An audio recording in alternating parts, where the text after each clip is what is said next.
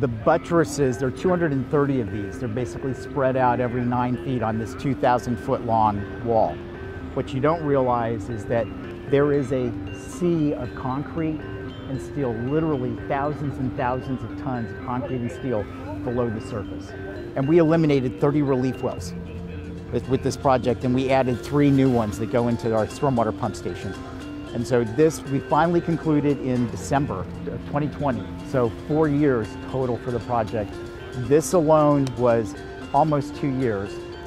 Basically, there are 2 ways that you can protect property from the river overtopping. And one of those is to construct large berms, large earthen berms.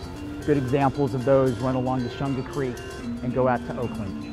And then the other is when you don't have enough room to do a berm, you have to resort to a flood wall. Flood walls are much more expensive to construct and maintain than an earthen berm.